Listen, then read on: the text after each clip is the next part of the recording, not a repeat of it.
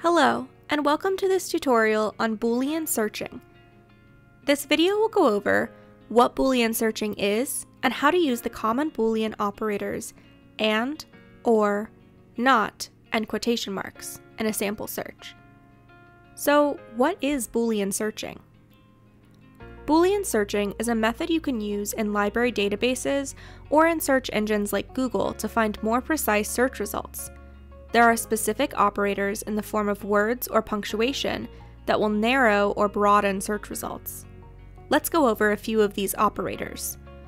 The Boolean operator AND tells a search engine that you want to find information about two or more search terms. For example, if I'm interested in climate change activism, I can connect the two separate terms with AND, climate change and activism. This will narrow down your search results because the search engine will only bring back results that include both search terms.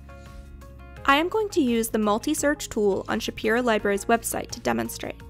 I will type climate change and activism into the search bar in the center of the homepage, then select search. My results list consists of sources that include both terms.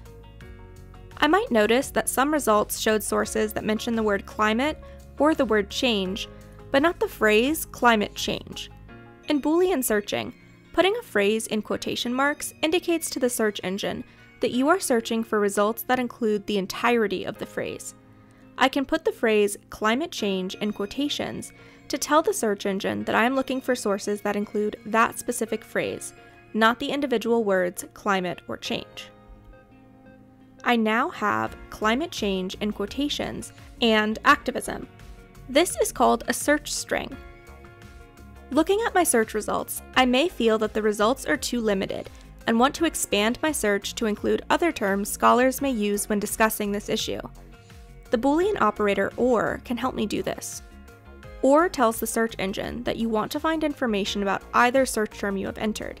It expands your search to include synonyms or alternate terms.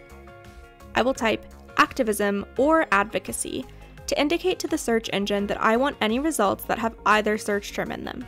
I'm going to use parentheses to indicate that this Boolean OR is only an alternative term for activism, not an alternative term for the entire search string.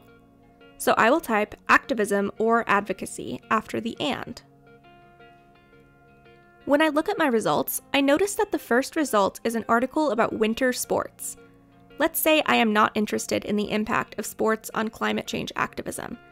I can use the Boolean operator NOT to tell the search engine to narrow my search by excluding mention of the term sports. So I will add not sports to the end of my search string. Using Boolean operators to create a search string like this one enables you to conduct efficient, precise searches for relevant articles.